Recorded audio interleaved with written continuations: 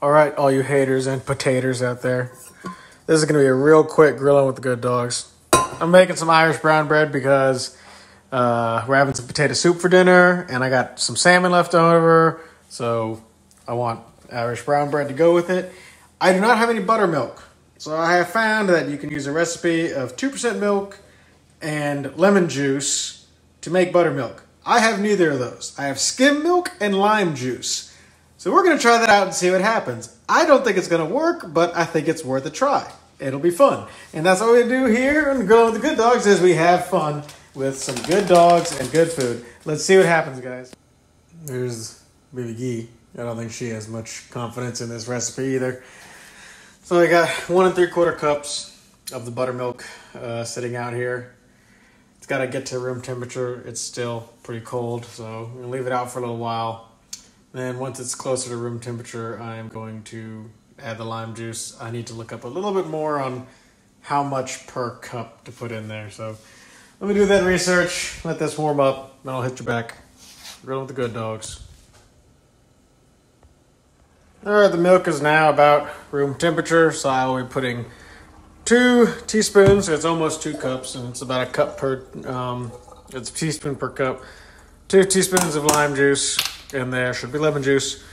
We'll see what happens. There's probably enough fat. There's probably not enough fat content in there to curdle the milk. This might just become some kind of sour milk monstrosity. I don't know. This will be interesting. Always interesting on Grilling with the Good Dog. So the milk did stuff. Did it not, Klein Bear? I guess it'll work. See what happens. Add the milk, some molasses, a little bit of honey to mask whatever taste we're going to get from this milk. So what does buttermilk do in bread? It adds tanginess to it, which is just a taste additive. We're not too concerned about that. It also slightly helps the bread to rise quicker.